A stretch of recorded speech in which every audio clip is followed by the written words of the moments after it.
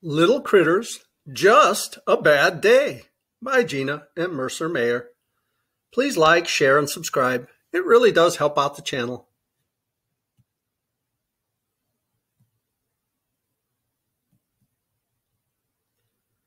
When I woke up this morning, it was raining. I knew it was going to be a bad day. I wanted a bowl of Sugar Krispies for breakfast, but the box was empty. I had to have oatmeal instead. Yuck! I looked for my favorite shirt, but it was dirty. I had to wear a shirt I didn't even like. I wanted to watch cartoons on TV, but they were all reruns. This really was a bad day.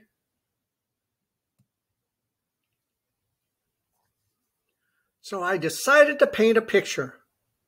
But my sister had left the tops off my paints and they were all dried up. I wanted to play with my new truck, but my dad had stepped on it by accident and broken the wheel. So I decided to put my puzzle together instead. Some of the pieces were missing. This was such a bad day.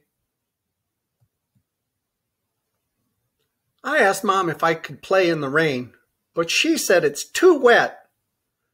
So I let the dog in to play, but Mom made me put him back out because he was too wet. I said, but I'm bored. Mom said, why don't you play a game with your sister? I tried to play cards with my sister. She threw them all over the room. Then we played chase. But Mom made us stop because we were too noisy. Please play something a little more quiet, Mom said. So we colored in our coloring books.